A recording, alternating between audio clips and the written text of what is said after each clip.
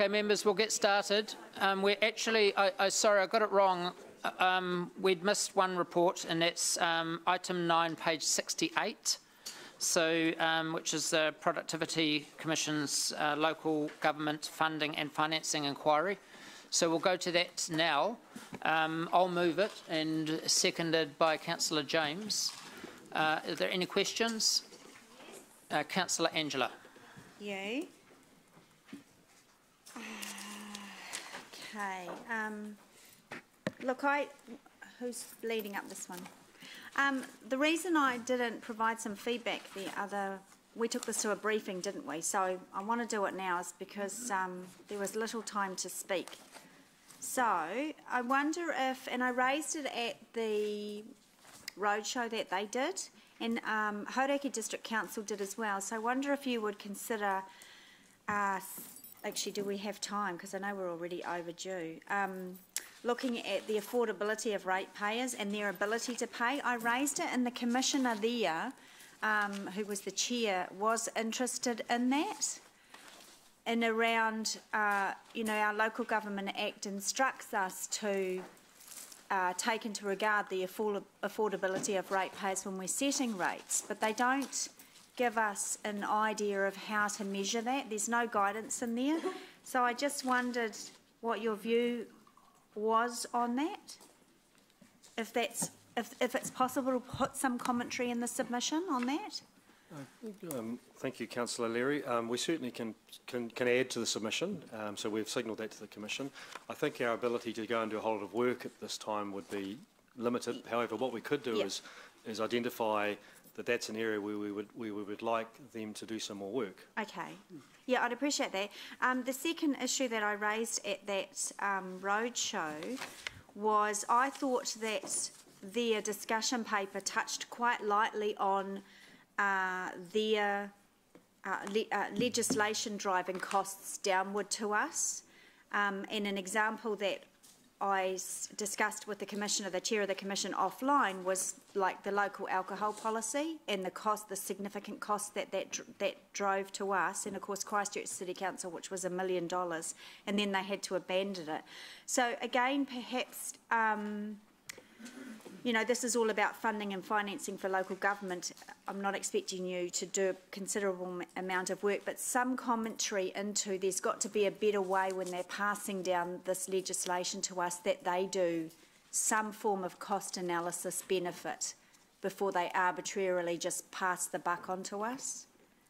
Happy to add a paragraph to that. And then the only other one was, and support the submission, but there were around 49 questions, specific questions. Are you confident that our submission have we sort of looked at all of those? Is there anything else that we're missing, or it feels to me the submission's primarily focused around our growth program and new ways to finance that? Yes, I think, great question. We acknowledge that LGNZ and Solgum and other parties have sort of tackled all 49, and they are lengthy and difficult to follow submissions, so we felt that we'd probably focus on the matters most relevant to us. But if you look at their submission, they do cover some of those other points that you've touched on. So yeah, we decided to do something that was a bit more focused and relevant to us. And I would also note, Councillor, that this inquiry is one of many vehicles that we're participating on in terms of funding and financing, and you'll note the corridor plan is one, the funding and financing work streams we're working with Treasury and other parties on, so there are other things that we're doing as well. Okay, all right, thank you. Councillor Gary. Thanks, Andrew. I was at the roadshow as well, and I brought up a couple of things there, and I've discussed it at our briefings as well, that the overall concept that property taxes is simply a mechanism that just does no longer work. I don't know if it's ever worked properly. It's not fit for purpose, and yet that is still, I don't know, 70 to 80% of local authority funding is from property taxes. So I raised that at the roadshow, went down like a lead balloon, but it's, I mean, we can't. It's silly to think that we can't that we can continue on in that way.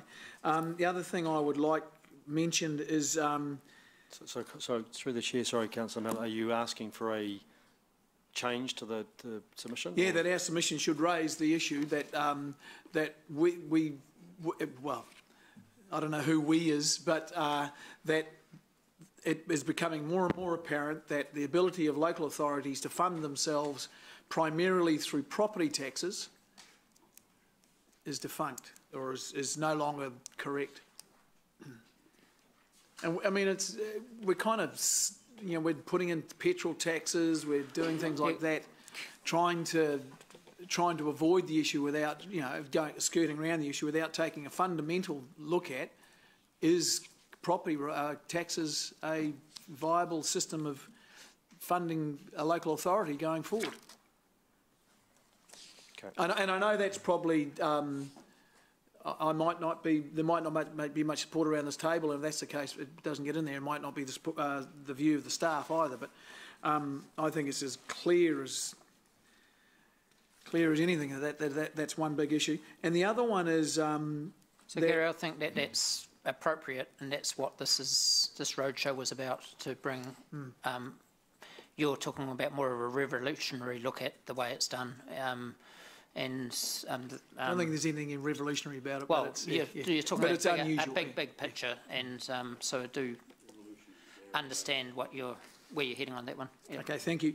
And the other one was, and I raised this also at the roadshow, was the over-capitalisation in assets in terms of, and I've spoken around this hundreds of times around the table on this, that everyone's got to have a rugby stadium, everyone's got to have a cricket stadium, everyone's got to have a performing arts theatre, everyone's got to have an event centre, and we have just got too many of them.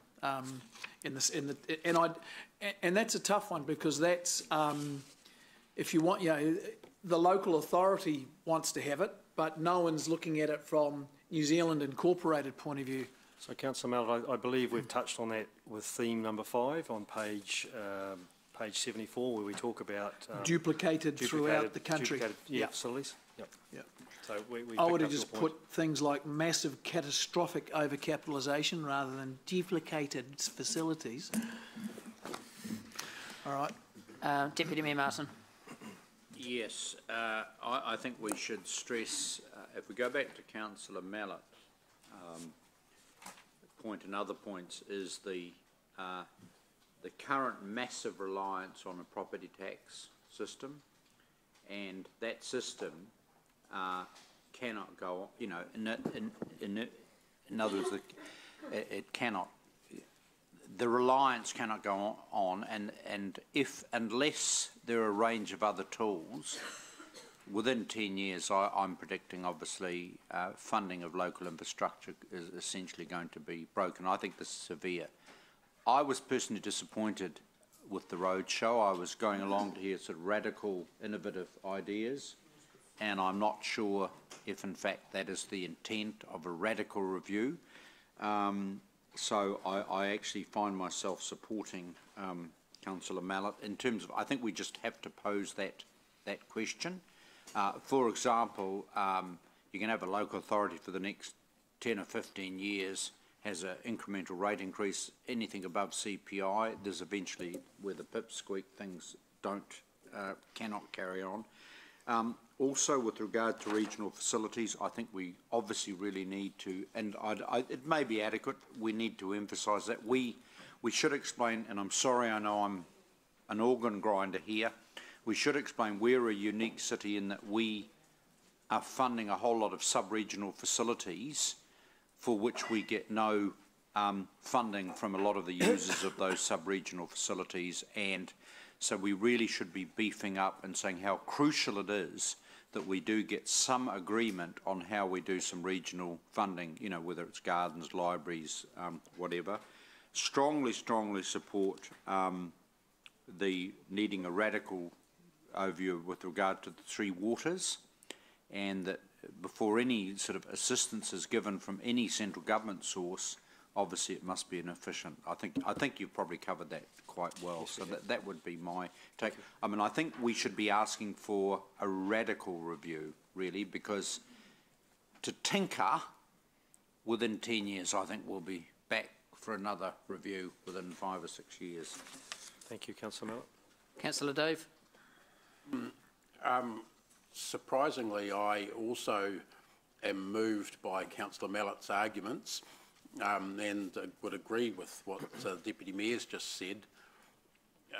It's clear, perhaps the way it could be expressed rather than opposition to property tax, a strong suggestion that we are overly reliant on it, that we're overly reliant on that, which causes all sorts of distortions. I may not agree with Councillor Mallett on what the replacement should be. For instance, I would think that they should be looking at a version of income tax to fund it, as opposed to perhaps user pays in the traditional sense. But either way, the system is broken and tinkering. I think the Deputy Mayor was wrong about one thing. He said it would be back within 10 years. It'll be back within 5 or 6 years if we don't actually have a radical look at it. I doubt that there's the mood to do that at the government level, and certainly not at the level of officials who have got no interest in doing anything but tinkering in this sort of area. They've shown that for 20 years, unfortunately, but nevertheless I think we still should make the point we do need a radical overhaul of the property tax reliance. Councillor Paula. A couple of sort of questions. First of all, just to start on theme area 4, around the open-mindedness on aggregation for the three waters. And then they've got the bullet points down there, which largely I agree with. I know from the conversations that the Policy Advisory Group that I sit on in Wellington has had with the Productivity Commission, a lot of talk has been around how government plays a role in driving local government towards the most efficient model for water delivery, and that's not really mentioned here. We all know the history here with Waipa, Waikato and ourselves and our collective inability to land that. So local government New Zealand seem to have the view that government should be able to have some power to ensure that the most efficient scale, it's got nothing to do with meters, it's got to do with the management of drinkable water, wastewater and stormwater. And it should be done at the most cost effective. But there's nothing here to suggest that there's any lever other than giving us a bit of funding and a few things. Oh, I might have read that wrong, Blair. So. Yeah, and I think Councillor. So what point? What? I think Blair understands what I'm. Oh, sorry. Theme area 4, Mayor Andrew. I think you understand where I'm coming Yes, I do. And I guess, Councillor, we for this theme area 4, we were informed by the recent submission this council put in on the waters reform program. So these themes reflect that. So that was consistent with what council signed off on last year. I guess the intention of what we are saying is that this council is open to aggregation, recognises the challenges of aggregation in a voluntary context, recognises the government does have levers it can bring to bear, and we've intimated some of those levers which can help that aggregation. Of course, the debate will be voluntary versus mandatory aggregation as well. That's right. That's right. I'll talk on that in my debate, maybe. But another question, if I might, on theme area 7, which talks about a number of things, regional fuel tax. This is consistent with where we went last time with the discussion of regional fuel tax last year? Yes, and Council will note that the legislation that has passed does actually provide for regional but also sub-regional fuel tax. So the point that we submitted on has been recognised in the legislation. So of course Prime Minister has come out and made a comment that there will be no regional fuel tax in their time frame in terms of this current term. Nonetheless, what we sought which was the provision of a sub-regional fuel tax, such as an area Hamilton and one or two other councils, is provided for in legislation. Okay. So, and C, the road border levy, can you talk me through that? So that was something raised at the council briefing, the notion that this council funds considerable roading network and that there are a number of non-residents and non-ratepayers who come from outside and utilise our roading network and drive costs. And so is there some mechanism to equitably share that burden, which is otherwise currently falling on our ratepayers? And of course, that can flow both ways, and so it's not an easy thing. But this is where potentially the notion of variable road pricing, electronic tolling, those sorts of things could come in. Excellent, thank you. Well, I might have a comment on that one too. Just in respect to, it's silent on a couple of things, and there might be a reason. Certainly it's silent on capital gains tax. I guess you're just waiting to see what the government does in that arena? One, yes, that's absolutely correct. And secondly, whether that's a relevant tool for local government, that's obviously a central government tool. Didn't see that really as part of our area of focus or mandate. Except that it might influence the amount of government money that can be diverted into the regions and I think it would be probably premature for us to take a view on that. So that's just why you haven't. Yeah, no, that's fine. I thought that would be the case. The other aspect is in terms of road border levy, I thought was also quiet on what could be achieved through tourism levies, whether that be at the border. I mean, for as long as I've been in politics, the idea of either a bed tax or a border tax has been discussed, and it just goes in a churn, and nothing ever happens with that. Is that not a relevant? Because we would be beneficiaries of any income derived. Yeah, thank you, Councillor. So tourism or bed tax hasn't been raised by your colleagues to date. However, we're very conscious that Mayor Andrew has mentioned it to me prior to the meeting, and we're very happy to include a reference to a bed tax, and we're very conscious that that piece of work has been undertaken by other councils more exposed to the impact of tourism than, say, particularly Hamilton, but it's certainly something that councils may wish to have in the toolbox of funding tools that is available to them. Yeah. So, I wouldn't like to, me personally, I wouldn't like to narrow it to bed tax, but a tourism tax of sorts, and the way that's struck, whether it's in a border tax or however it gets done, is a separate part of the conversation. Yeah, there have been comments around potentially, a national amount, dollars per night, levied on both international and domestic tourism. But I think the point being that we're happy if it's the move of the council to add a paragraph around that some form of a tourism / bed tax as a revenue source that would be a welcome addition to the toolbox of funding mechanisms for councils. So through you, Mayor Andrew, I'd support a comment on tourism, capture some of the tourism tax, but I wouldn't want any reference made to bed or otherwise, because we have never had a discussion about the bed tax versus a border tax when people arrive at our airports. Things like that we haven't had a big enough discussion about. But in general, if we can do better out of the tourism revenue, I'm for that. Sure. Thank you. So can I just dive in here, because I was going to request that a bed tax got included. From talking with other mayors at the mayoral forums in Wellington and in Auckland, the feedback is when you do a border tax, then the next fight becomes who gets the money, whereas a bed tax evenly distributes where the tourists stay. So if a lot more people stay in Queenstown longer than they stay in Hamilton, it automatically divvies up where the tax goes. So I respect your request for a tourist tax or an airport tax to be included, but I certainly do want a bed tax included. I feel very sore to the fact that Auckland has got a bed tax, Auckland has got petrol tax, but we don't get it when we have the same rate of growth per head of population and the same stresses as Auckland gets. And if anything, we need it as much as Auckland to sort out our city before the problems come, and we're in a position to do that.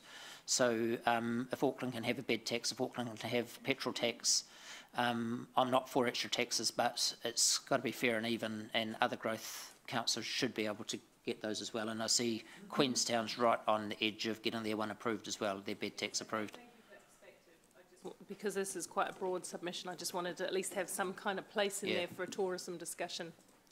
So just if we can just ensure that Paula's and my bed tax are included in the submission. We'll find a way to mould those two views, Councillor. And I think at the end of the day, Councillors, this is a submission to a process. They're going to report back, but I think the key point is that you'd like... It can be an and/or, tourism and/or. Yeah.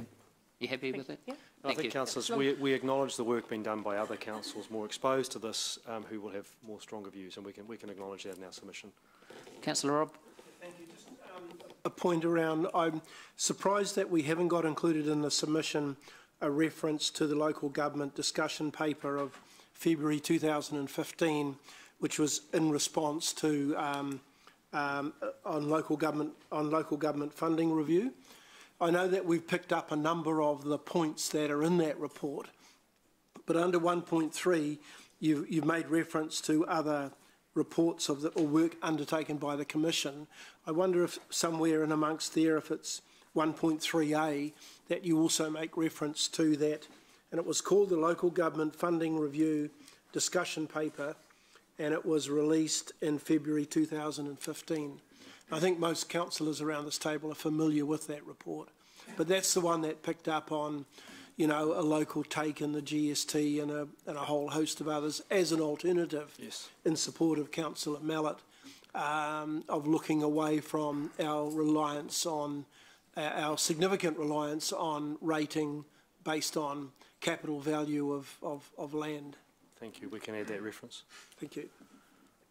Okay, so can I just suggest going forward on these submissions that they are circulated ahead of time, and if you have thoughts and ideas, if you could email them in to whoever's writing the submission or distributing it, and if you could you ensure that you CC in all elected members so that any pushback or any thoughts can be debated by email and included in the report pre-getting to the meeting. So I'm not saying we still won't debate it like this, but when you do respond, CC in all members so we can all see what people are proposing.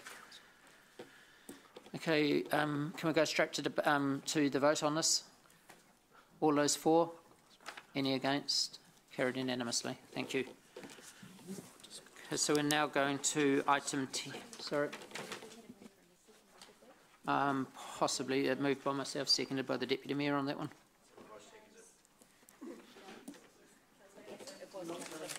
Sorry, Councillor James, thank you. It was you, sorry. I was just going back to the last paper. You seconded it.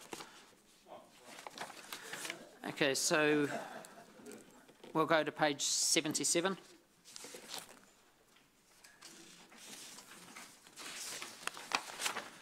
So thank you, Andy, for your work you've done on this paper. I have a motion to put on the board on this, which will get up while Andy starts his presentation. Kia ora, councillors. Thank you for the opportunity to be here and answer any questions that you might have relating to this fund. Really want to acknowledge the decisions that council has made to put aside the $2 million in the 10-year plan to go towards the social housing fund, and want to just bring some quick acknowledgements to why I sit here today. The first part is that in the resolution for the 10-year plan, we were asked to come back prior to the 31st of March with criteria and guidelines that were formed in consultation with our community housing sector, and those conversations have been really live and fluid, and that has led us to this point where there is an opportunity to potentially explore a change from what was discussed in these chambers prior to the adoption of the 10-year plan. And so point 19 onwards talks around the land trust, which Mayor Andrew referenced in his chair's report, and there's the opportunity there, as Lindsay mentioned, a coalition of the willing does exist within the city, particularly within the community funding partners that we have as a city council, to explore what the social housing initiative of a lands trust could look like.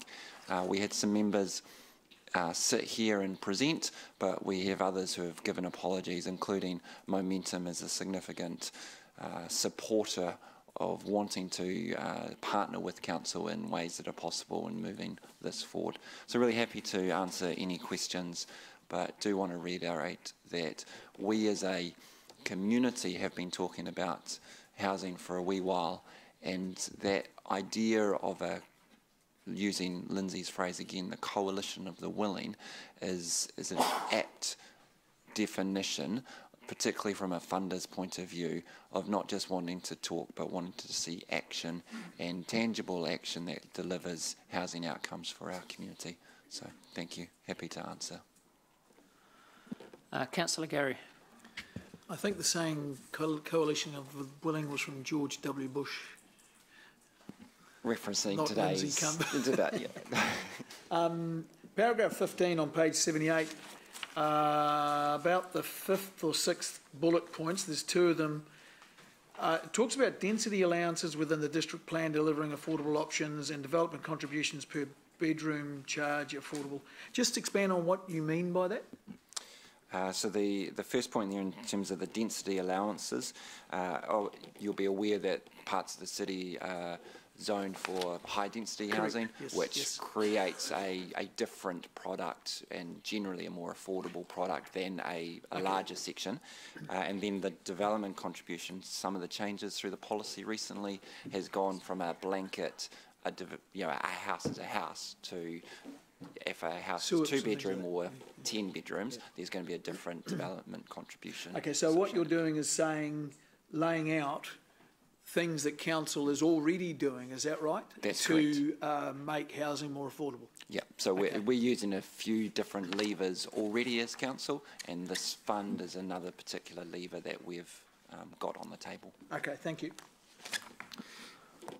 Councillor Dave. I'd just like to point out to Gary that George Bush misused that Coalition of the Willing statement. It was properly used by Lindsay Cumberpatch earlier this meeting. But that aside, I really don't have an issue with anything in here except the timing, which is what I want to ask you about, and then perhaps even bigger problem with the Mayor's motion regarding the timing. I accept that we can't decide it now, but putting it off to August or even September, as suggested, don't you think that risks it becoming a highly political issue right in the middle of the election campaign, and perhaps more importantly risks decisions being made by this council not being implemented before the new council starts and being able to be changed and the whole thing having to be revisited? Would it not be better to have the next report back where we decide the direction of travel we're going to go? I mean, we're talking about here, but when we actually make decisions, say by the end of June, giving us time to start if it's a trust, lands trust we're going to set up, time to start that and lock in the contributions from the last LTP before the end of this triennium, which is in September. So my question, if you like, about timing applies to both what your suggestion is and the Mayor's. So my understanding, and our general managers may want to elaborate, but my understanding is if we have the budget is set essentially, so if a decision was made to reallocate the $2 million in years 2 and 3 rather than years 2 to 6, then that wouldn't be an election discussion because it would be in the budget as a whole rather than being a renegotiated point at the election. In terms of us bringing back information, we can work as hard as we can and probably can hopefully hit timelines a little bit quicker. Could you hit the end of June? Really, I guess is what I'm asking. Because Sean and acting CE, is that realistic? Because sorry, just trying to grapple the whole. So we're on D. In terms of D, so by the 30th of June, D, just trying to understand members' requests there. If that's a fully locked trust deed for a lands trust, or is that a because I guess one of the points I'm following. It's your motion here, recommendation here, Andy, and it's very similar to D up there, and both of them aren't the deed. Both of them just talk about the model and the criteria. Absolutely, then. Okay, so I'll move an amendment or what it asks the Mayor to amend it. I don't want to get you to do work it's impossible, but I think if we're going to then move to a deed, we need to start earlier. So that's what I'm asking. Then, Councillor, absolutely. So June, what's council meeting in June? Is it? 26th is the annual plan one. I don't know any other dates. 27th, is it? Sorry. Okay. This one. Yep, that's fine with me. Okay. Thank you. Yeah. Councillor Angela. Andrew. just so I can get this right in my head, the 600,000 operating budget from those 2 years, what are we not doing? Because that's new money, isn't it? It's not that it's over and above the 2 million. It's not. No, it's reallocating. Part of the 2 million. It's reallocating. Yeah. So rather than using a timing issue. 5-year allocation model, it's using a 2-year allocation model. Okay. So if I can, through the chair, Councillor Enge. Hi. Currently in the 10-year plan, we have $2 million debt-funded monies towards social housing, and that is spread over year 2 to year 6. And the essence of this motion is saying let's bring it forward to spend $1 million in year 2 and $1 million in year 3. It would be helpful though if we could, just for clarity, the operating funding words, if we could just call it debt funding, actually what it is, then it would be more clear. That was my next question. General Manager Dave, could you come over and work with them to get the wording so you're happy with it on that front? Angela? Thank you. Next question. My reading of this is that it is a fairly significant shift from the resolution in the LTP, which was around a contestable fund for social housing. This is substantially different. So how are we planning to consult on this? Is that through the annual plan?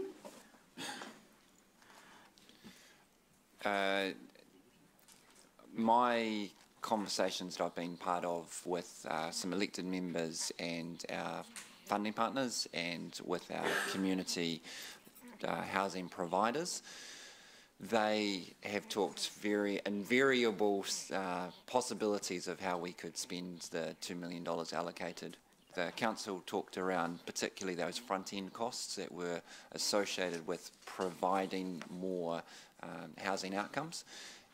This lands trust model, you are right, is definitely a particular part of that, and the proposal here around buying land for the purposing of the social housing is very different from just funding the upfront costs. The conversations that I've been part of, there is support from that sector that this would be a really good outcome for us as a city and wider region. So that, I guess in terms of the public consultation, I would, and I may be corrected, but I would say that that targeted consultation of those who play and live and breathe in the social housing environment is probably where we should take our lead rather than from a generic consultation. Thanks, Andy. So you're still talking about social housing. When we had the briefing with the Mayor, when this idea was first raised, that was home ownership. So there's a vast difference between home ownership and leasing land, and which falls into affordable housing and social housing. Yes. So is this now shifted to the Community Land Trust for social housing? So I'll bring reference to attachment 1, which talks around the continuum, and you are right, there are particular definitions that are understood and loaded, and when we use some words, and social housing is often reference to really the emergency and the state housing provision. This particular Lands Trust conversation has stepped more into the affordable, but recognising that that's still a really broad continuum when we talk about some of the wraparound services that are needed. So our partners of Habitat for Humanity, they work in a really social equity kind of space, which is in the blue columns, but it's still with social outcomes. And so, sorry, that's the use of the social housing is really around that support that is needed to assist. When we talk generally a lands trust, if anyone's been able to read Sam's report, there's often reference to the collective use of land that goes beyond just the dwelling. That isn't necessarily set, and some of the detail in the forming of a trust would look at if we're talking about individual parcels of land or a large block of land that could flex a little bit around some of those social outcomes. But I guess when we talk about a term that's been used a little bit is the missing middle of Yeah, so, I don't so like it is that term, moving. It so is moving. I think it's awful. Can I just That's- interrupt? Yeah, well, Angela's asking, yeah. does this require consultation?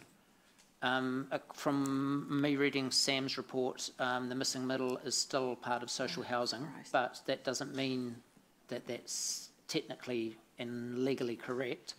My understanding of what Angela's asking is, do we have to consult because there's a change from social housing to the missing middle, or is the missing middle qualified in the social housing? So we probably need some feedback on that.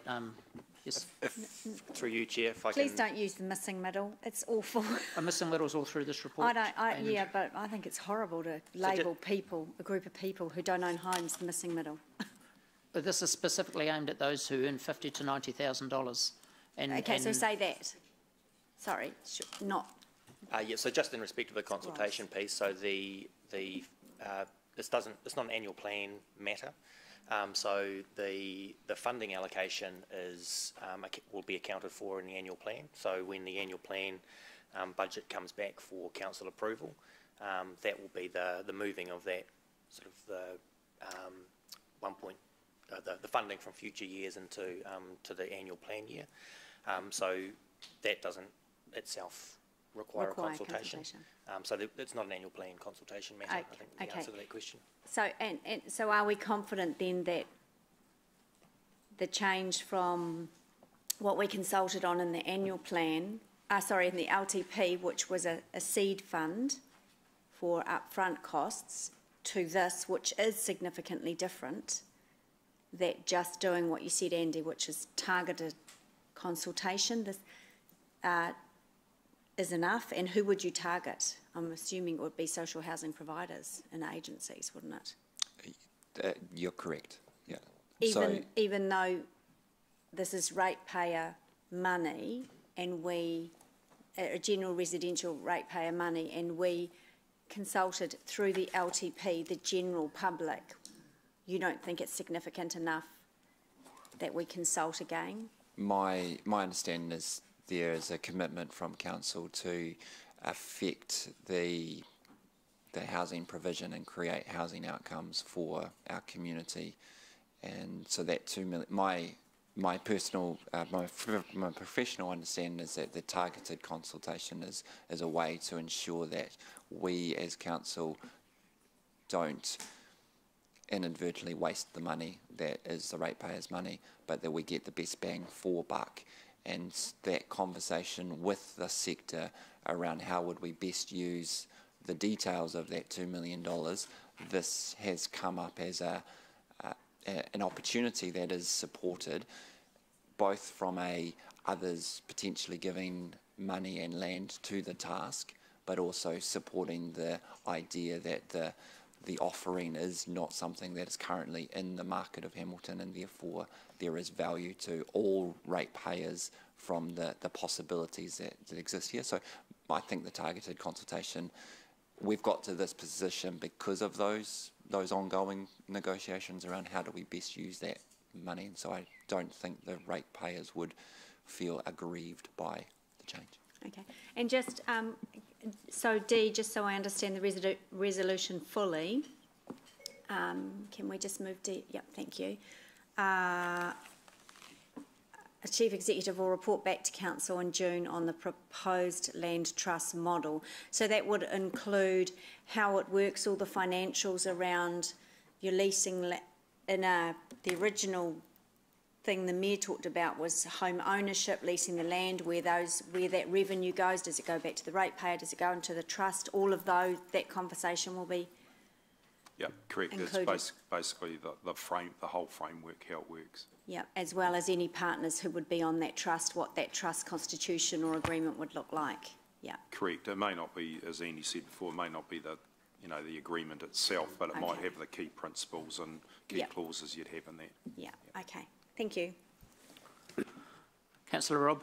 Thank you. I see what's in the motion, but is there evidence to suggest in the New Zealand environment that a community land trust would work in terms of practically, in a practical sense, in being able to get those people who are in that targeted area, and I'm not going to use the word, but but in that targeted area would actually achieve the outcomes that we're setting out to achieve.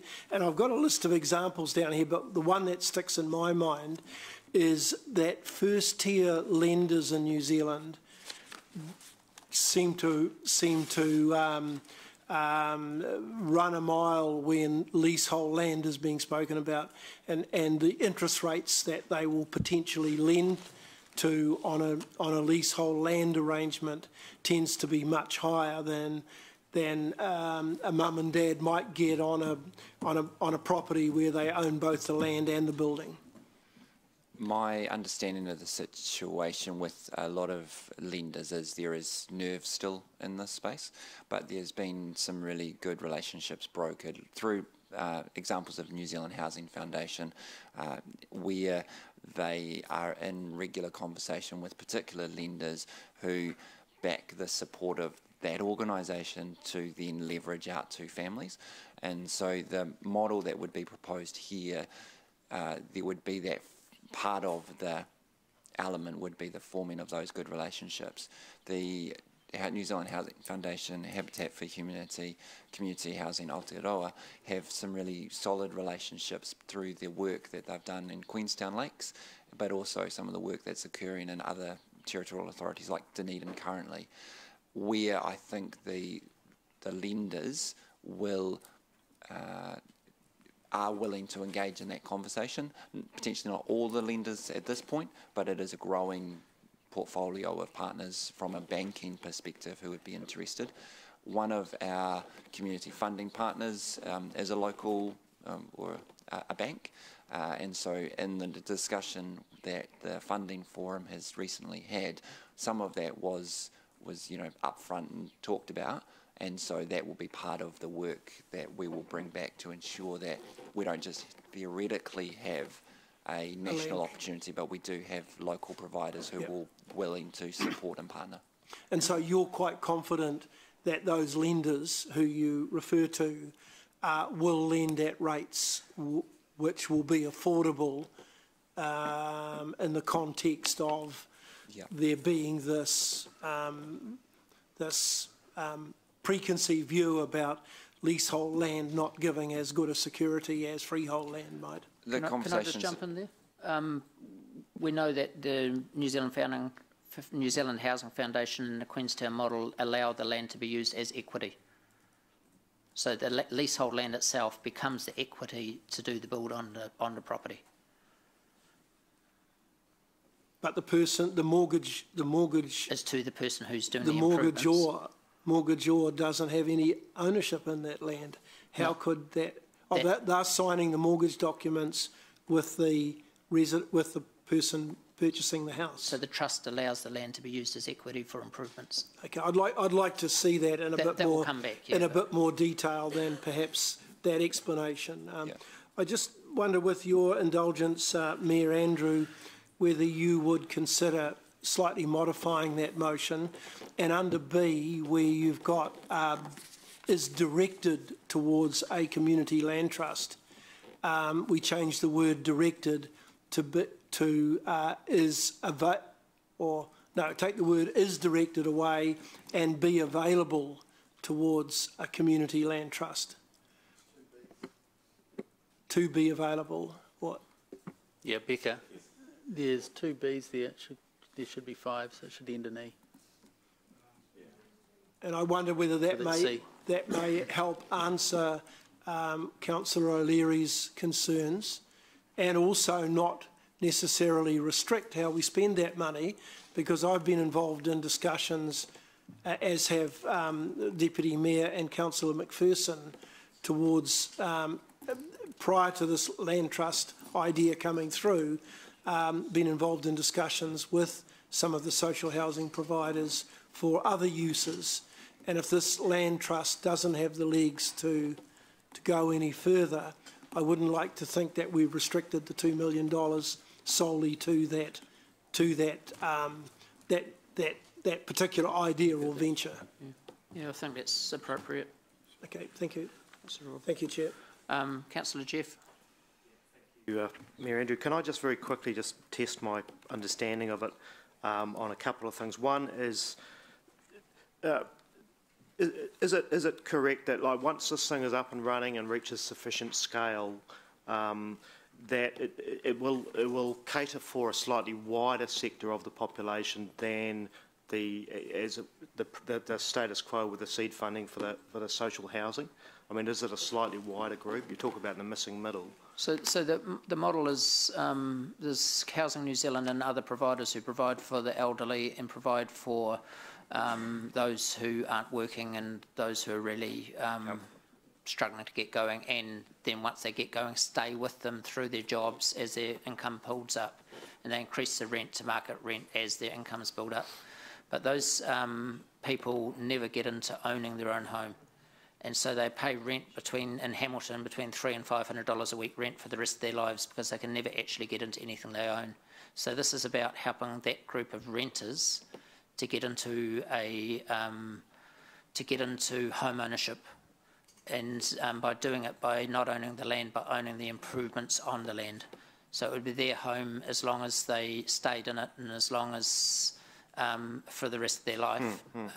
So we did have a briefing on this, but you weren't here. You were stuck on a ship. No, I sat in on your mayor's thing on it. Yeah. And I'm just trying to get my head around because there's a big group in the middle, of people earning not high income earners who struggle with home ownership. I guess I'm just trying to get a feel for if it's targeting a slightly wider sector of population than the social housing, or if it's the same territory. No, I would say it's the upper end of the social housing of getting people actually through to home ownership. And there are cities and estates that have up to 8% of the land of the city now, because this is an enduring and a growing trust. It's something that feeds on itself and grows with time. Yep. And there are cities and estates that have up to 8% of the land area are owned by these trusts. Okay. The second part of it was just the financial side. I was just trying to get my head around, is that different than your proposal in terms of the impact on the council's debt capacity? Because in your one it talks about the fact that it will reduce the council's debt capacity. There'll be an impact in year 3. Is this the same as that or not? Yes, it's the same. Sorry, David. Through the chair, absolutely the same, just worded differently. So just for memory for councillors, we have, from a debt to revenue perspective, in the Finance Committee on the 21st, we said that year 3 was always our toughest year in terms of coming up against that 230% limit. In that Finance Committee, we talked about $20 million headroom, but we also talked about emerging issues associated with a number of topics that councillors are aware of. In terms of the move, this won't make a significant impact on that $20 million debt headroom. So, okay, all right. Thank you. This needs to be discussed in context with the emerging issues, I suppose. Okay, thank you. Councillor Ryan. Thanks, Chair. Just 2 questions, maybe 3. Andy, earlier we heard that there's been some land potentially earmarked. Forgive me if I've missed that, but where is that? There's definitely conversations that I'm aware of that I'm not too sure how public are, but there is land between current landowners who are talking to some of our philanthropic trusts around within our boundaries, within the wider borders of, not within the city boundaries, but close to the city population. Okay. Sorry, I'm not too sure how public that is. Sure. So, yeah. How many partners? Obviously, we're having conversations with Habitats and Mr. Cumberpatch and others, but how many partners do you think we will have or need to have in this? Ultimately, if council committed $2 million towards a lands trust, then that has a scale that would affect the outcomes of housing for the city at a level. If we were to get 5 other partners who were able to commit something of a similar level of investment, that kind of just gets bigger and bigger. So from a what do we need, Potentially, council could be courageous and just spend $2 million and we would get housing outcomes. But the more partners we have, then the greater those outcomes could be. From conversations with our Well Energy Trust, they were always very interested in using one of their grants schemes to look at housing, and that's currently in their upcoming annual plan is $500,000. So they've talked partnership with us in that regard. That we'd need to again test and confirm if council decided to change, you know, from a broad social housing fund to a lands trust, whether that still holds.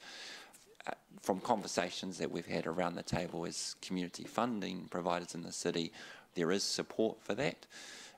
There is, as Lindsay mentioned, the potential that they might have some land so that they could support the initiative with. I know Gallagher's are exploring options, you know, since they started with Habitat and the SHA environment. So they're very keen to continue to explore that and partner with us rather than duplicating. One of my points in the item is that we may not be best served to create a new entity. We may be better to partner with an existing entity, and part of the work between now and the 27th of June will be to ensure that we are clear for us as a city whether we're better placed to create a new or to alter an existing or to write encumbrances into an agreement with something else. So that'll be part of the work that we as staff undertake. Cool, thank you. Councillor Mark. Interested in the other entities that we're discussing with, like obviously Well Trust, Trust Waikato, who else? Momentum. Oh, Momentum is in the mix. We've got some family trusts that are a part of the community funding network. We've got some private trusts as well, you know, from the Brymer Trust to ANZ Foundation. So there's a raft of people who sit regularly in the room and discuss what's important for the philanthropic sector to be funding within the city. Because this kind of strikes me something that Momentum would probably take the lead on, and then we would tap into it. That is a potential option, but may not be the best option. Right. You know, I'm aware of, you know, Habitat for Humanity are our local provider who play particularly in this space, not to the scale that we're potentially talking about. So I guess part of the work between now and the 27th will be to really drill down into those particular options of a Momentum or a Habitat or a something else or another party that you know, sitting around the table with the energy to resource this as well. Cool. Okay, thank you. Okay, can we go straight to the vote on this one? Councillor Dave, are you happy to second that? I just feel with your putting the $2 million up in the first place, you drove that, and I think it's appropriate that you, yeah, okay. Councillor Paula. My view on this, I was a bit confused about how the money was moving around to begin with. The sooner we start to tackle the needs of the social housing community, the better. I think we must have some skin in the game. If we don't, we risk not actually delivering on our promise of affordability that meets the needs of all our people. So we can't leave some behind while we continue to supply. We can't leave people behind. We must supply houses that are fit for purpose, and that means looking at the social housing arena and seeing how we can best be helpful. And we heard a number of people in the public forum today talking in praise and strongly about community land trusts, and it sounds like there is a lot of momentum. Oh, no pun intended, because momentum are also involved. There's a lot of momentum behind that, a lot of discussion going on. I've attended some of the funders meetings in the past, and I know there's a lot of good energy and will to tackle this. This is a severe problem in Hamilton. The ability for people to get housing at an fit-for-purpose housing at an affordable price is a big issue. We cannot walk away from it. I'm no expert in this, but I do think we've got to have some skin in the game, and that's why I support this as a start to go forward from. Councillor Jeff. Thank you, Mayor Andrew. I'm supportive of this. I think it's innovative. I think it's progressive, and I think we all know that the housing crisis has been something that successive governments have grappled with. They've tried, traditional means, but just building more houses, which we're trying to do, cheaper houses, smaller houses, SHAs, which now apparently are no longer the flavour of the month. They're about to be ditched. So I think there's a lot going for this idea. We need something innovative, something different. We know that the price of land is actually the big problem often, and this confronts that problem, or tries to. And we've heard today that there's plenty of support within the city for this. I'm just hoping that we can get the government involved significantly as well. So, yep, I'm absolutely keen to see this proceed. Thank you. Councillor Dave. Thanks. Look, I agree with Paula and Jeff in their speeches. I think if we go along with this, it basically says that we want to be part of the coalition of the willing as well, since that's a much misused phrase today. We abrogated our responsibility in the social community housing area about 3 years ago. This gets us back in that game, gets us some influence, and I believe being involved in this, not taking complete charge of it or anything like that, but being involved is a core part of council's business, any council in New Zealand actually, given the current situation. We heard from Lindsay Cumberpatch this morning that we're about 3,000 housing units short at the moment in Hamilton. This is not going to solve that problem overnight, but it starts to address a gap in the area. Habitat, as I think Andy just said, is a relatively small player in terms of the size of the gap. There are some players at the rental end of the market. The rentals and state housing things, and even council-owned rental properties, put you at the mercy of policymakers, which change from time to time. This gets people potentially into the ownership game. It gives them independence and ownership, and creates creates the ability for people to move up with the mayor. It's probably like Councillor O'Leary. I'm not that keen on the term missing middle, because I think it can be a bit pejorative. I'd only rather describe the actual issue. I'm not even thinking it's necessarily a dollar amount. We're just helping more people get into the housing game by removing the cost of the land associated with their housing ownership situation. That's what we're doing, and that's what this is about. The history in parts of the United States, where surprisingly they are quite a leader in this area, has been very good, and some of the older and larger housing trusts, which are not in the big cities necessarily, and quite towns smaller than Hamilton, have shown that they are major influencers of the housing situation in those areas, and there's quite different outcomes for those communities as opposed to places where they don't have a player like that. Burlington, Vermont is one of them, a town of about probably not much more than 100,000, where a certain mayor in the late 1980s for Bernie Sanders started it, and it's still going strong, and is the longest and oldest and strongest in the States now. I think I'd like to come back in 30 years and see how this has developed. Thank you, Mayor Andrew. Look, I think the Land Trust offers some clear options, and I hope that the sector picks up on it.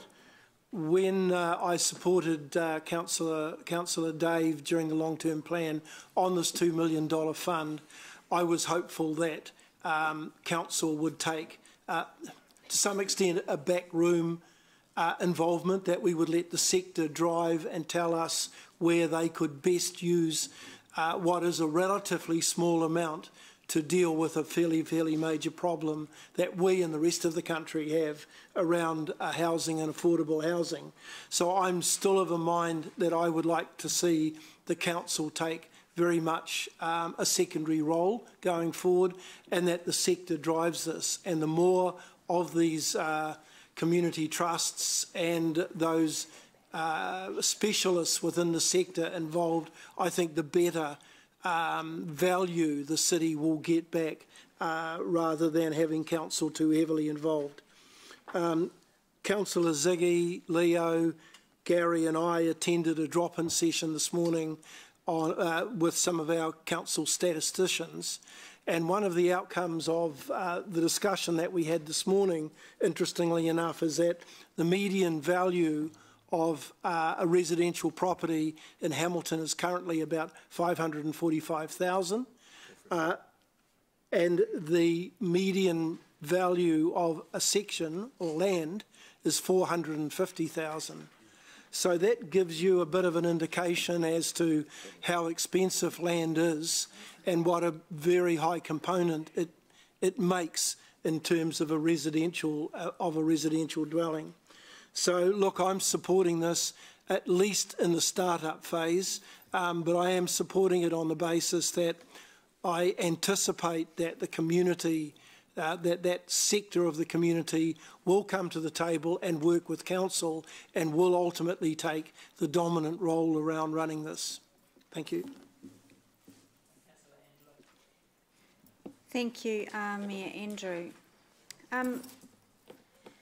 I supported this proposal through the LTP because I believed it was going to be delivering social housing to the city.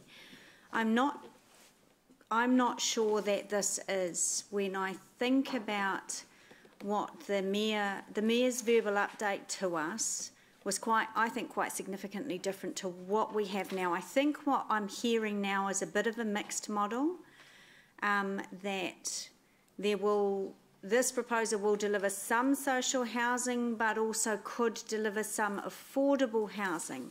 But I'm a little uncomfortable that I don't really have a really clear understanding about that. Social housing is the thing that I think we need. And I have to say, I supported the selling of the pensioner housing because it moved it from just being for older people to being for all people that needed social housing. It also took new tenants down from $117 a week to $57 a week, and more importantly, still delivers social housing for the city. So that's why I supported it in the LTP for those reasons. There's also 10,000 households on the housing register for our region waiting for social housing at the moment. The number one need on that register is because of inadequate housing. Now, I don't have the answers to that, and I'd like the answers to that question. I don't know what inadequate housing means.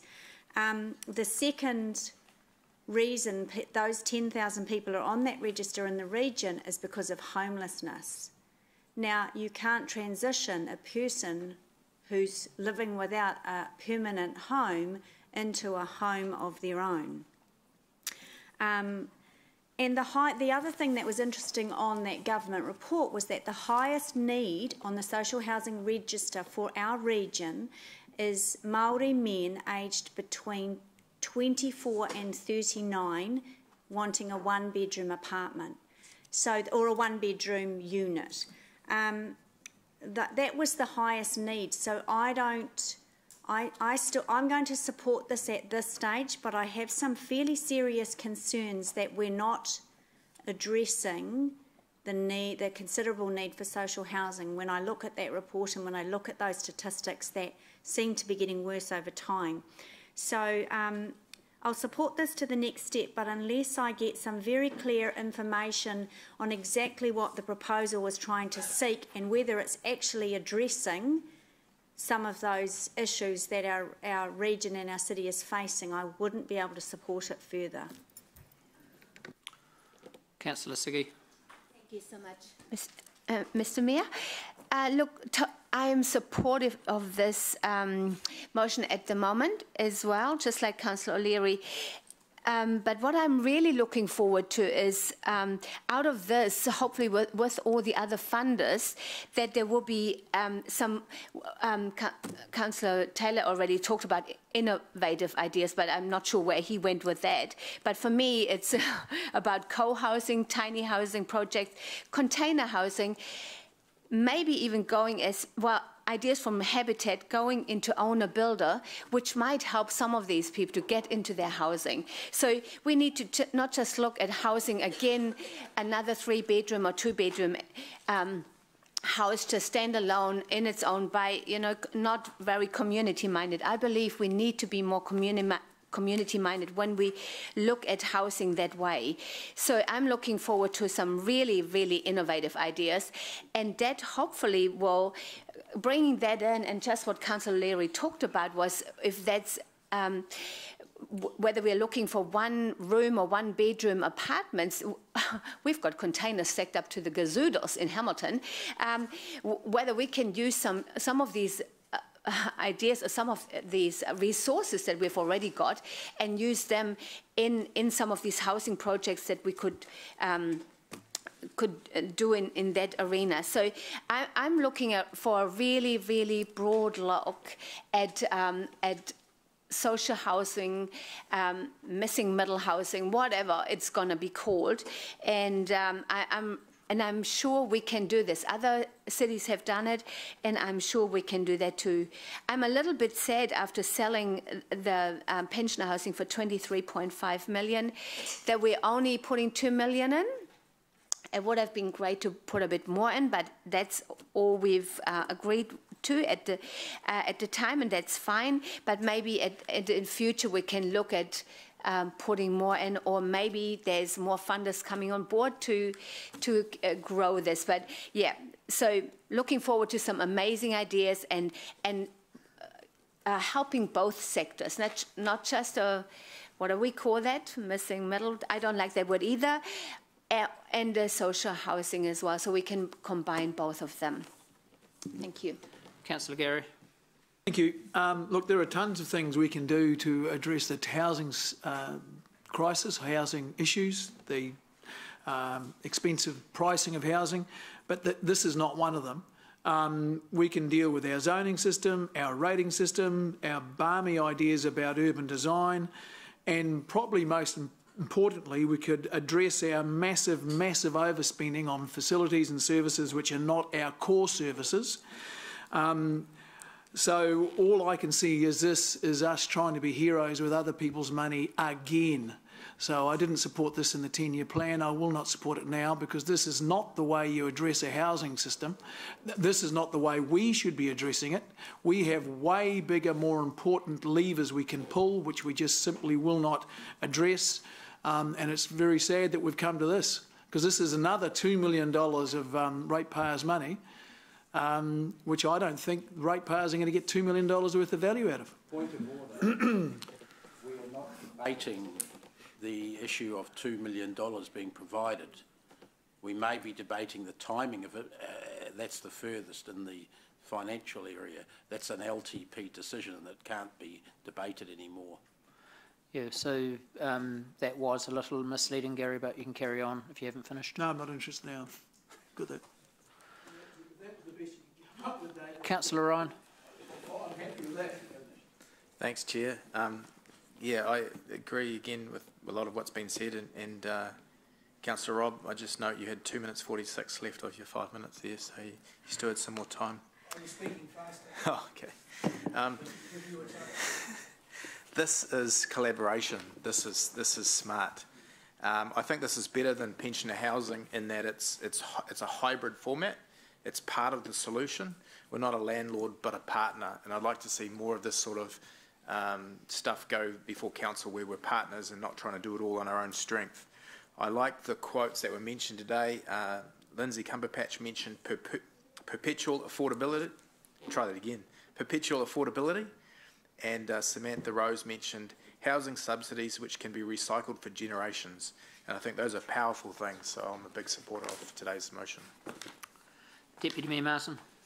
Thank you very briefly. I just want to voice my thanks to the key individuals and the philanthropic groups that were represented in the public session, and those in the audience and those who were due to make a submission but in the end didn't, and for their incredible energy and hard work and the work they have done, which of course will hopefully leave a legacy of for many, many people in this city in terms of the people who come to live in decent housing, in terms of the young lives and opportunities and families that affects. I respect totally democratic votes around this table. I am still on record of saying that the pensioner housing, sale of the pensioner housing stock by a majority vote of the previous council and the land it stood on was, in my view, a very terrible tragedy. It demonstrated short-term thinking, and I also want to acknowledge, Your Worship, your courage, very rare in politics, to acknowledge that in your own case you had made an error of judgment in your view. I don't mean disrespect of people who hold a different view. And being positive, I do want to absolutely acknowledge the work of Rob and Dave in giving us a way forward, and the work both of my colleague councillors have done to bring us into this particular position. I think that's excellent, because I do acknowledge that now we do work with an incredible amount of energy in terms of the social housing and philanthropic sector. I do think, perhaps I might slightly disagree with Councillor Pascoe, I think we need to be a proactive partner, but you know, and provide every assistance we can. But I will certainly be supporting this motion going forward, and cross fingers, hopefully it may lead to some very, very positive social outcomes. Councillor Mark. Thank you. Look, I wasn't going to speak, I was just going to quietly hit support, but I need to take issue with something that Councillor Mellon has said. For many arguments I've heard him going on about how our number one priority is housing. Our number one priority is housing. You know, you can't have cycleways, we need housing. Can't have this, we need housing. Now something's coming up proactive about housing. We don't want that. No, that's spending money. We can't do that. It just doesn't make sense to me, Gary. But, you know, I say that with respect. It just doesn't make sense. I'll be keen to find out the logic of your thinking there. It is collaborative, and I think it's doing something much more within our control, and I'm suggesting it'll be a lot more successful than the SHAs, so let's get into it.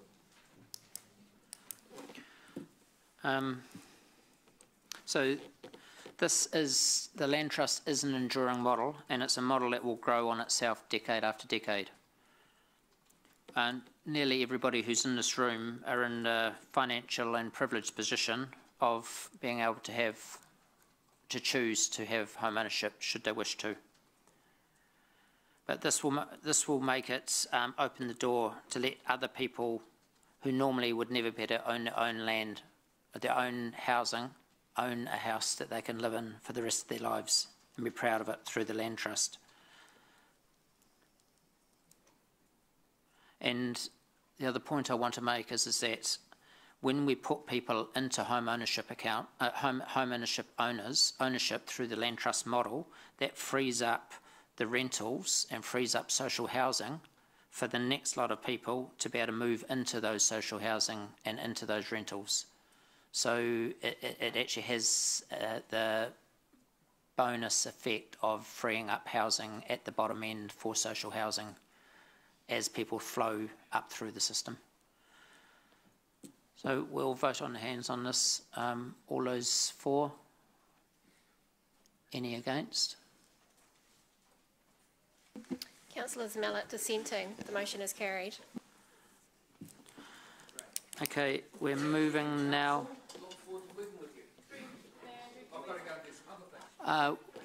Please. No, I need to get this one through because it lines up exactly with the one that we've just had. So it's item 11, page 82, and then we'll go on to your one. This shouldn't be a long item. Understood. Flexible. What? This. So we're on page 82. So this, hang on, there is a motion already here. There is a change to make, which I'll get Becca to get on the board. and it's a change, and I'll talk that through while we're waiting. So basically, and because of time, basically us as the capital beneficiaries of the Well Energy Trust, and with submissions going out on the Well Energy Trust, what this motion's proposing is to add to the submission is that the Well Energy Trust matches Hamilton City's $1 million a year for the social housing land trust, and or more should we choose to put more in. So that's the essence of what the change in the submission, that adding to the submission is. That our submission requests that they match what we are doing in the social, in the land trust area. So that should be on the board, it's coming, and once it's up, that's just a quick explanation of where I'm heading.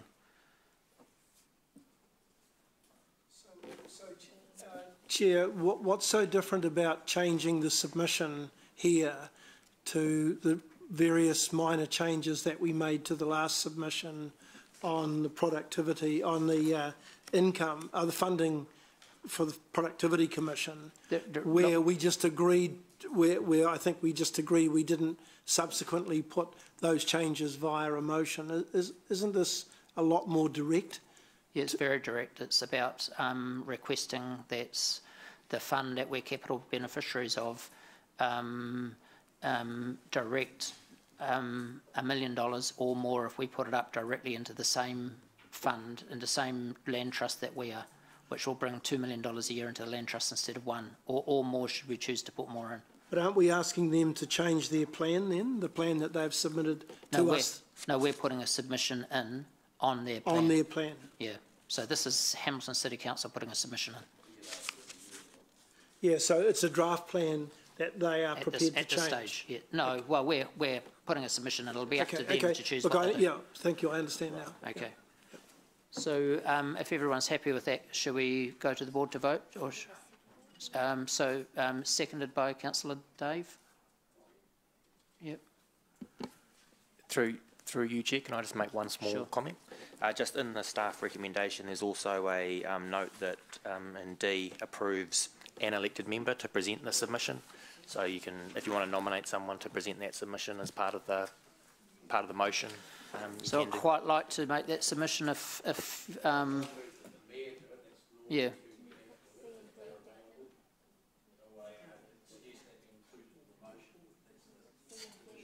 Is everyone comfortable with that? Okay. With your leave, Mary Andrew will adapt the staff recommendation as it's written there, replacing B with your motion, so that it picks up noting the final submission will be sent and noting that you'll be representing B. Yeah? Lovely. Thank you. All right, so Councillor Gary.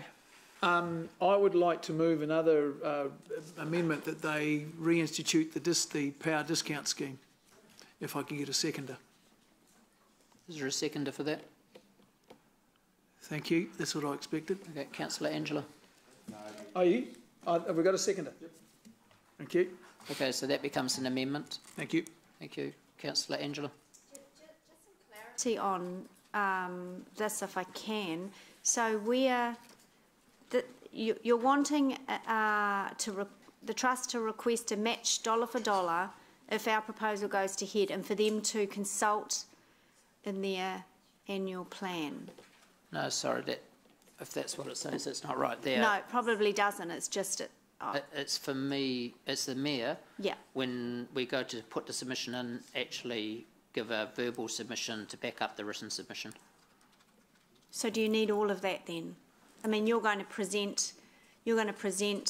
Well, we need to get it in writing in the written submission before the written submissions close. So this is adding to the written submission that staff have put up. It is an incredibly complicated resolution. You could just say that we move that the mayor's submission supports the proposes they match dollar for dollar in support of our previous resolution, something like that. Yeah. Rather than spelling it all out again, would just make it Yeah, I'm fine with it. It's Yeah. Because we've made the motion, you just want it to be consistent with the last thing we passed. Yeah, and that when you go and present our submission, you can talk in more detail if they require it on that.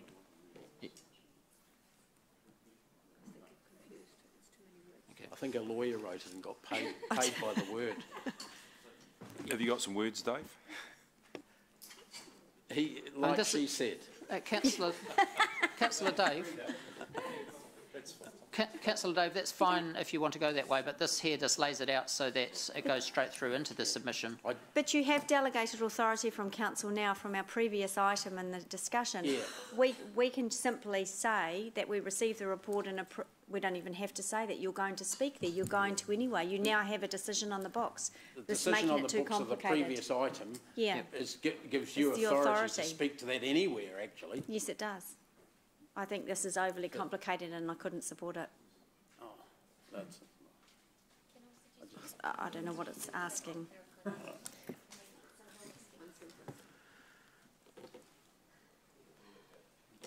Sorry, we're just stopping for democracy for a few minutes. So democracy and appropriate elected members so we can get some clarity about the motions is what I'm seeking there, Andrew. We have an amendment which I understand from Councillor Mallett is the motion is currently framed with the addition of reintroduce the electricity rebate scheme. But now that the motion on the board, there is some doubt about how that's going to be framed. I'm seeking guidance from you all about what should be on the we should be putting up on the screen, please. This because it's going to take a lot longer through this item than you maybe anticipated. Can we lay this one on the table so staff and elected members can deal with it in your lunch break? And could we please do the eyesight item so that I can get away? Yeah, I think that's fine. Thank you very much. Appreciate it. Okay. Pardon? No, well, let's see what, at least I can have a voice on it.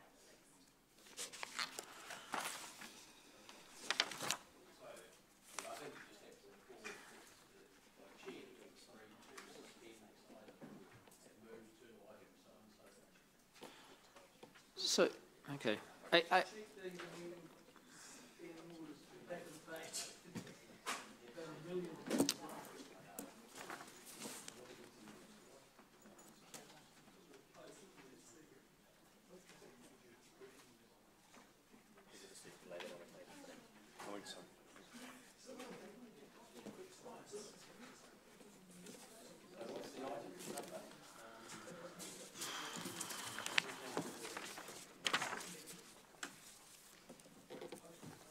So we're now on item 13, page 120.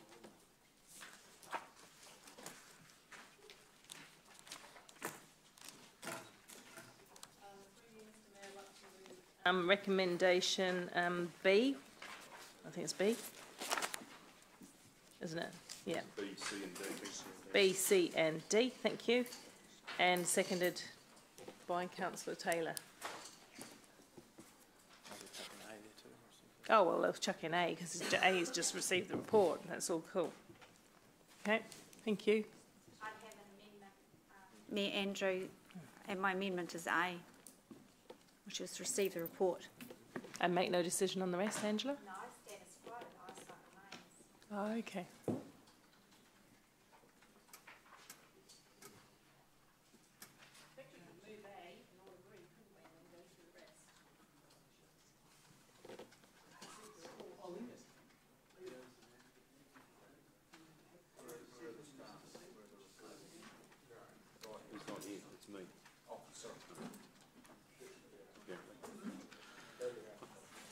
So is there a seconder for Paula's motion? Seconded by Councillor Jeff. So seconder for Angela's motion? Okay. So for the amendment, it's seconded by Councillor Robb. That's for A, as I accept. Yep.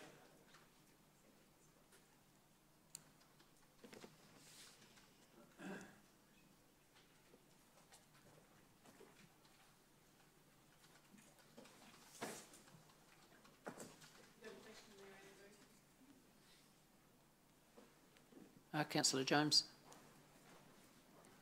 Oh, okay. I just want to know if it was if the eyesight was moved to the art post, is there room in that building to operate the eyesight? Yes, so the work that Sean's team's done with Shree down there and the team, yes, it would be reconfigured somewhat. And I think the sum of money is actually in the report, what that'll cost to do that. So that can be reconfigured so that there's a eyesight section to it which integrates with the rest of Arts Post. So we think it'll work quite well. Thank you. Councillor Gary. Thank you. On page 123, paragraph 36, there's an appalling revelation that the council overheads are between 294,000 and 304,000 per annum. What on earth makes that up? Get David to talk about. So that's our. We have direct costs, obviously the direct I understand what operating overheads costs. are. Yeah, I understand that. And then there's what we call indirects, which are the overheads, which is a whole range of things from governance costs that are allocated right across the council. So it's that. So this is for a piddly little operation like eyesight. We've got $300,000 a year overheads. That's astonishing. So I don't have detail on me now, but I can separate that and send it out to you. But overheads are prorated for the cost that we can't directly apply to a specific activity, as you know. And so the eyesight would attract a fair amount in proportion to every other activity council has. So over half its loss, because it loses about between $500,000 and $600,000 a year. So, and that's all cost directly out of the ratepayer's pocket. Almost half of its loss, more than half of its loss, is actually overheads. That's correct. Correct. Those overheads, should eyesight be closed down, we would obviously try and reduce those overheads as much as possible. Somewhere else. But they would. There will be some stranded Smear overheads that take 2 or 3 operation. years to reduce, right? Mm. Thank you. Deputy Mayor Martin. Two things. Can we just be reminded what is the total quantum we spend on tourism from a city budget? Off the top of my head, that's probably a bit hard to calculate. So obviously we have a number of facilities. Yeah. Obviously we fund Hamilton Waikato Tourism and pay could them we a just grant, be which is, reminded I of think, that figure? If we, 600,000, if I recall correctly. so if we added that, And I mean, then- I think with respect, this is really a critical bit, and we're just, this is a part of a cash sum. So if we added funding for Waikato tourism to eyesight, what would that total come up to?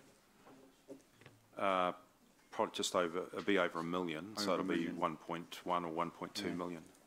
And then the second part of the question is, I guess, it would be fair to say that there are a number of facilities we fund directly which are part of the tourist package. Yeah, so Hamilton Gardens, Museum, Zoo, Claudelands for visitation to the city. So we've got stadiums which attract visitors from outside, so there's a whole suite of things, and even probably including some of our parks. I acknowledge Sean Murray at present cannot be here, and you're in the hot seat, obviously, but I'm just interested under the 27 around the issue of synergy, and the top of page 123, there would be a sustained level of service with an eyesight available to service visitor information needs in the city. There is a potential for the museum site to support CBD vibrancy, good parking, car and coach, public transport, possibly lower foot traffic opportunities at this point. And then there was a talk about either the Waikato Museum or site, which obviously or the gardens. Can you perhaps give a breakdown on that? I'm really trying to, because the point of the question is, I'm wondering if in the long-term future, with the development of the theatre river plan, all of that in that area, in fact, interestingly, the museum site may be just as relevant as the current Garden Place site. Well, there's significant activation down there, and in a number of our other plans, such as the river plan. Obviously, there's a new jetty going in below the museum, which River Explorer will be taking people to and from the gardens. And then the discussion with council has been about how do we link that as well. Just one example is with the Michael Parakowhai statue there. That's actually generated a lot more activity down just in front of the museum and arts post. Shree's team have noticed that. We've had some increase in visitation to both arts post and the museum. Some of our surveying is showing that Tongue of the Dog's actually attracted that. So there's a number of things going on in that precinct where there's high activation and the activation's increasing. Once you get the theatre in there and some of the discussions we've had, and eventually link VOTR up to the theatre through to the river paths and opening up the back of the museum, then there'll probably be even more activation in that space, notwithstanding the fact that there's potential for a hotel in that precinct at some stage as well. Thank you, that's very helpful, thank you.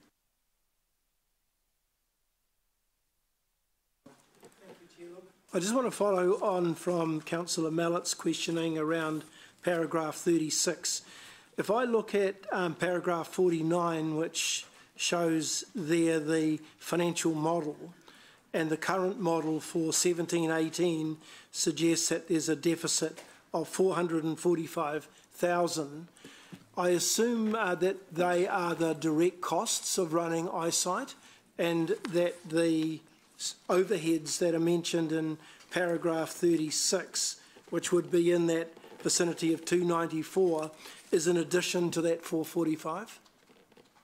That's how I read it, Councillor. Yeah, Rob. okay. So what happens, and I think you might have partially already answered this, if we were to close the eyesight down or were to shrink its activity size, what happens to those stranded overheads? Do they eventually disappear because we don't need the staff and the overhead within the overhead of the organisation to support it, or does it eventually end up just simply being reallocated amongst other parts of council? From day one, those stranded overheads would stay, but as we move through a complete review of what's driving those overheads, there will be things like support staff that we may not need, say one person to support eyesight, and so that would be a saving. Person would get reallocated or go somewhere etc. else. Well, there may be contracts in place that provide services to eyesight that need to run its course over the next 9 months, for example, and so it would stay for that long. So my gut feel on stranded overheads is that we do whatever we could to reduce those, but you would ASAP, but you would see that being reduced based on what's driving those costs. Yeah. But in the short term, while the cost remains there, it simply gets reallocated across the rest of the organisation. Would have to, yes. Yeah. Okay. Right, thank you for that. Question on paragraph 6, which talks about eyesights around the country being managed by incorporated societies trusts or through regional tourism organisations. Is anyone able to answer where regional tourist organisations might manage eyesights? I don't know off the top of my head. Okay. I was wondering if Hayley could. No? Okay. No? So we can't answer that question. No. So Not I was just looking to see how the model would work. Some of the staff are going to support me aren't here at the moment. They're coming. Yeah, but I think they're coming from Claudelands, which is a bit of a challenge. So. Okay. Because my next question is really around paragraphs 9 and 10, and that is wondering why we're getting pushback from Hamilton Waikato Tourism that they don't want to be involved in assisting us with the management of eyesight. And I say this, and I'll leave some of this for the debate, obviously, but we're paying $580,000 a year for them to manage tourism in this area, hell of a lot more than what the other councils are paying. And we're getting pushback from them to say that's not our core business. Anyway, this is more debate than question, and if there's no one who can answer my question, then perhaps... But there's different models, and it's a bit like regional sports trusts too. There's different models. Some regional sports trusts run facilities, some don't. they see that they just program things and actually get people active. That's what's happened here. It's horses for courses in different regions. That's my understanding. Yep. And Jason's team aren't into running eyesights. They don't run them at Huntly or Matamata or any places like that. So they don't see that as their core function. Yeah, okay. All right, I'll save my comments then for debate. Thank you. I am, in the events that the amendment and the motion are lost, I'm foreshadowing a further amendment that will be that eyesight is closed and a tourist information centre is run through the Hamilton City Council reception, and that the permanent eyesight staff will be retained and deployed throughout the organisation. So I'm just flagging that that's there is a foreshadowed amendment. Councillor Gary. On page 121, paragraph 6, tells us how many sites there are around the region. It says, the last sentence says, the Waikato region has a total of 17 eyesites. Is that, so that's obviously accurate, I assume? So 17 eyesites is not right. I presume it's accurate. Like I just find it very, very strange that there's 17 eyesites in Waikato. Some places like Waikato District have them in more than one town. Okay. Yeah. Okay, all right. Okay, well, then that's not the Waikato region, so that's not 17. Anyway, and I just wonder if anyone can tell me why is it expected that they will reduce, that number will reduce? Other councils are reviewing whether they have them or not. The one at Huntly, my understanding, it was in the local newspaper, is closing soon. Okay. And I suspect that's due to when the expressway opens, that they won't get as much traffic. Okay. So they're facing reality. Okay. Page 124, paragraph 41, I think it must be. I've got a little note over there. Yeah, page 41. Something I've just found. I've never heard of a visitor destinations unit, and I've just seen it here. So thank you very much for that visibility. It's just what do they do? It's just a clustering of Hamilton Gardens, the museum, and the zoo in my group. So it's actually. Okay, so what's that unit do? What is the budget for that unit? It's the budget of those three. Yeah, how much is it? 3 facilities. Off the top of my head, probably close to $8 million. $8 million per annum. Yeah. How many staff in there? Probably 150, 120. So what? So are they the staff at the zoo? The staff at the zoo, the staff at the museum, and the staff at the gardens. Of this? I'm trying to find out what this cost us. Why was it in the report? It's in the report. So I'm asking, I want to find out how much we are paying for tourism. Because one of the things, because we're told that eyesight is a very valuable thing because it creates tourism for the city, I want to find out how much tourism costs us. So is that the staff at the zoo, the staff at the gardens? Yeah, gardens, the three facilities that I mentioned. And the commensurate overheads for those 3 facilities. Yeah. Okay, you've got a stab what that's costing us? Sorry? You want to take a stab at what those 3 facilities are costing us? I don't have that off the top of my head, what the overheads are. No, sorry, you said 18 million before, didn't you? 8. 8 million, beg your pardon. That's that's the cost of those 3 facilities. The direct net operational costs are around that figure. I couldn't tell you what the indirect overhead costs are. Okay, so is there any reason why it wouldn't be similar to the ratio of overheads to actual costs for eyesight? Because their overheads would appear to be half of their costs. I can't answer that off the top of my head. One would assume so. Okay.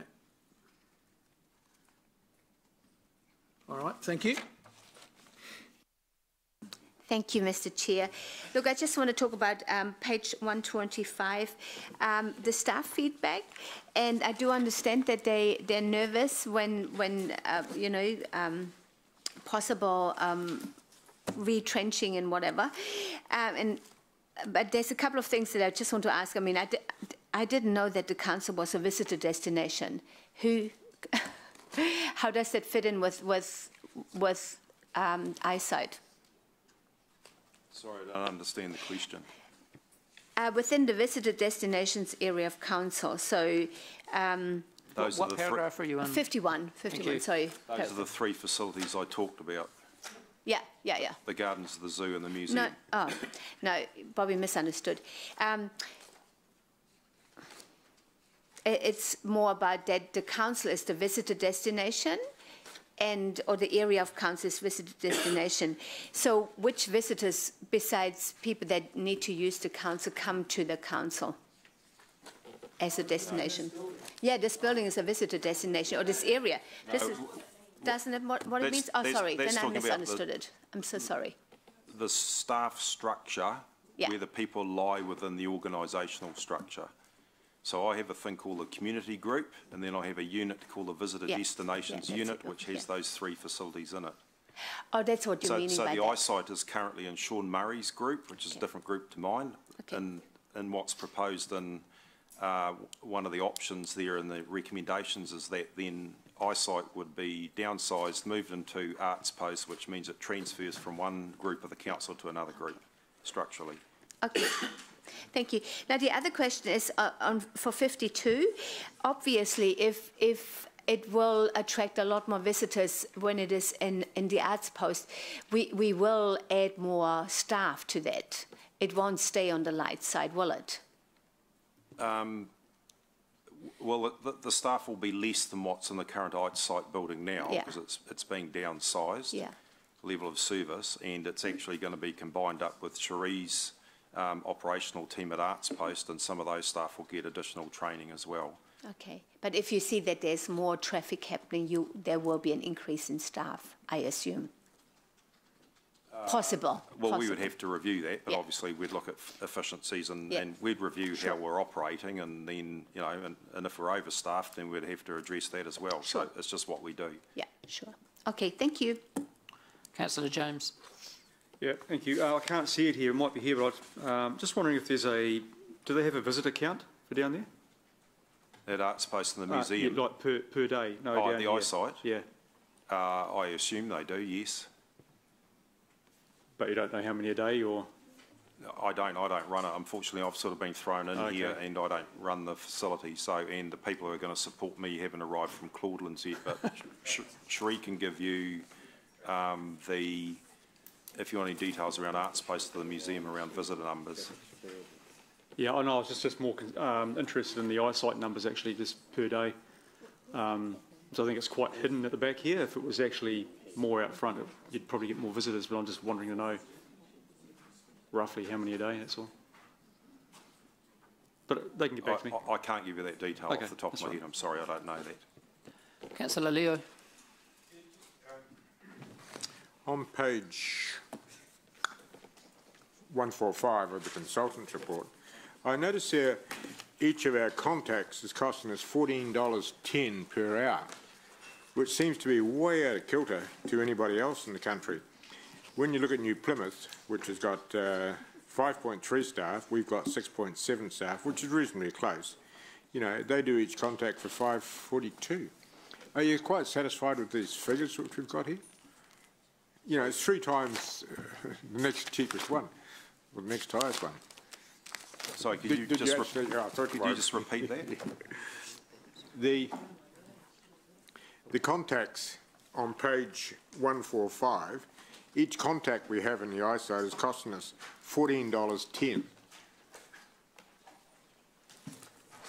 And yet we look at a comparable one, which is New Plymouth, where this is only costing $5.42. Look at our staffing, which is comparable. It just seems to me that it's way out of kilter from everything else around the country. my understanding is it's due to the revenue that's generated rather than actually the cost structure. So as the report says, and the report from the consultants, is that our eyesight doesn't generate as much revenue as other eyesights do. And that's why the cost per visitor is higher. So the net cost is higher.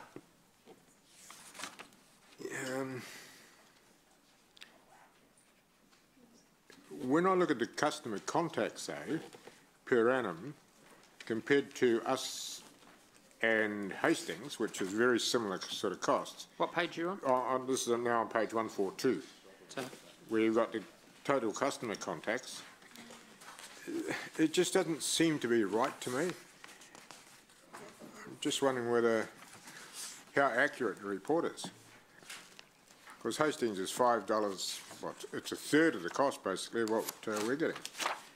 Well, it's showing we're one of the worst performing eyesights in New Zealand. Sorry? It's showing we're one of the worst performing eyesights Yeah, in New sure, Zealand. but it can't be that bad. Sure. It is that bad. That's why it's costing us $1 million a year. $900,000 a year.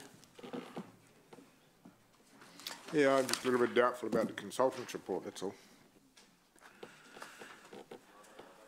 How much did we pay for the consultant's report?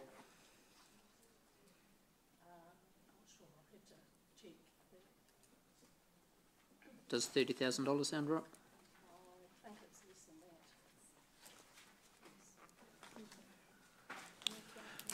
Deputy Mayor Martin. I think you have to be careful with the words worst performing, because my personal experience is I've just been blown away with the help and I've taken travellers in there and it's been fantastic. But I think if I've got this right, really, it's around the revenue. In other centres, I'm just trying to get a fix on the other revenue streams. Like if you go to Rotorua, you buy stuff, but there's a whole lot of other stuff that is revenue generating where perhaps we haven't, because of the nature of the Hamilton tourist experience. I'm not sure, when we talk about the cost per person, that is essentially, will that be about tours and things that are sold? Like if I'm in the middle of Queenstown, I'm buying product, if I get that right. I'm just trying to work out that, what that actually cost figure actually in reality means. So my understanding is that when you talk about those high tourism eyesights, they do a lot more booking of hotels and tours and things like that, and that's a major part of their business, and they get a commission, they get a cut on that. So they've got the foot traffic of people are actually using their services to book things, and that's why their net cost per visitor is less, because their revenue is way higher because of the nature of it. Yeah, and I acknowledge that you've been put in the hot seat. Sean Murray should be here. It's not his fault because we changed around the agenda. But I think that's a reasonable, accurate. Because I'm just saying I'm not sure if we're doing apples with apples. Because in summary, what you're saying, Mr. Acting Chief Executive, is that this eyesight, correct me if I'm wrong, is a different dynamic to, say, if I went to Rotorua or Queenstown, because they are doing a lot more direct sales of immediate attractions. Absolutely, and that's what the consultant's report, which actually I've just found out from Sean, who's texted me, was $30,000. And that's what the consultant's report's highlighted, that these are actually different beasts and in different areas, so need to take that into account. And council's got a number of options that have been explored and outlined in the report, and the lower cost option at Arts Post, integrated with Shree's team at Arts Post, is around actually lowering that cost per visitor and trying to maintain the service that's provided to visitors to the city.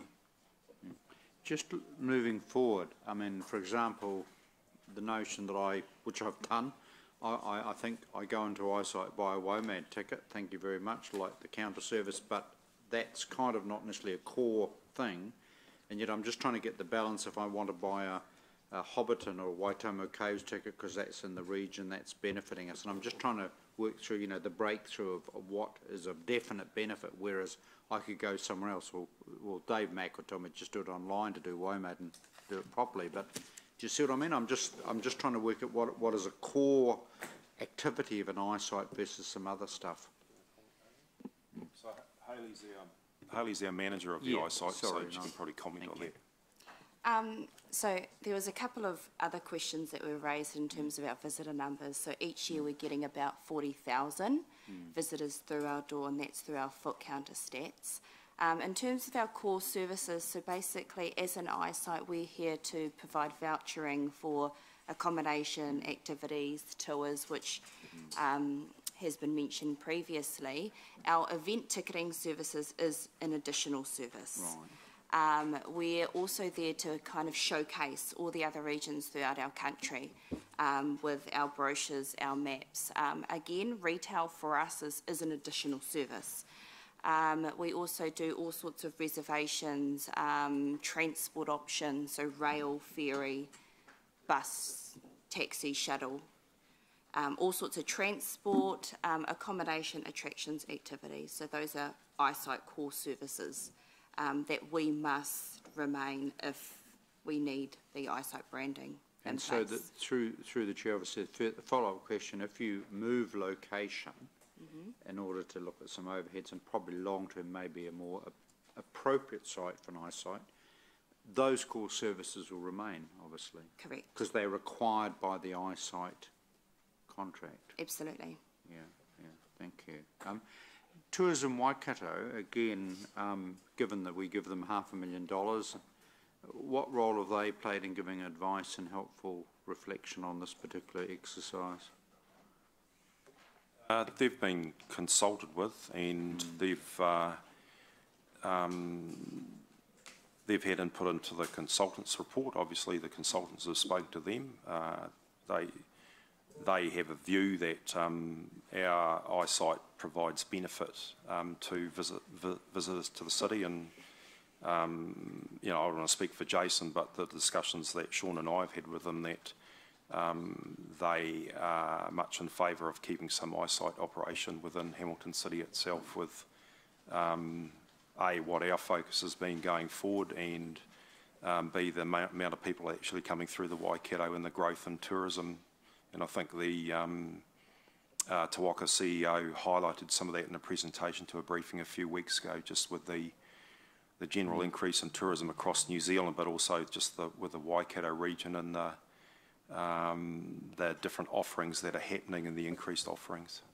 Can I just come back, and I don't know if you can give me, you know, the 40,000 visitors, people come through the door is not insignificant. Is there a sort of a breakdown about those who might be offshore versus domestic tourists versus locals? Is it, you know, kind of just getting a mix of who comes through? Majority of our visitors that come through our door are local visitors, so therefore the event ticketing, or the event information that we provide, our retail as well. So our main visitor through the door is local. Next would be a small percentage of domestic travellers, and then international travellers. And in terms of location, I'm just trying to get a feel, you know, obviously we're driven by the need to trim budgets and all that, and yet is the location, what are the factors that are critical around a location? I think definitely a city centre location. Most of our travellers will come in through taxis, shuttles, bus, and when travelling around, majority of people will travel into the city centre hub to look for information. So definitely location in or around the city centre is quite ideal for our travellers. Without again asking you a leading question, if you did Hamilton Garden, could I just interrupt? Oh yeah. Sure. I'm not comfortable with the manager of eyesight being in the chair answering these questions. The general manager, Sean, who should be here answering his questions, is not available. Irene, who should be here, is not available. She's here, Irene. Sorry. Don't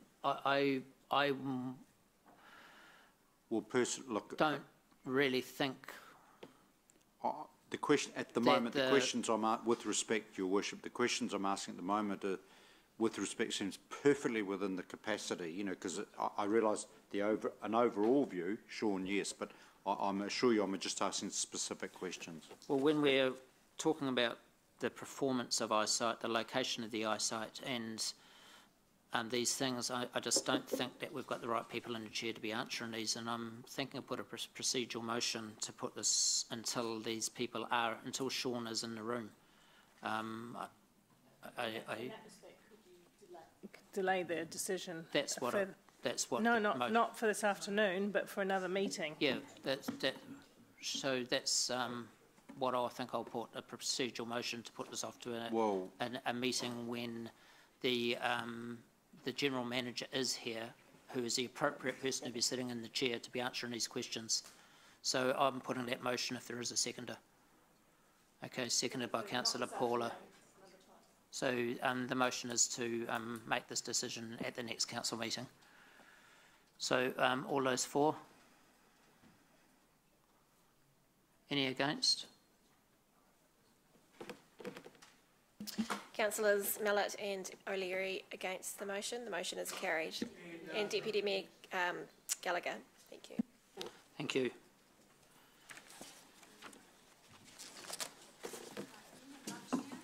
Yes, certainly. So we'll stop until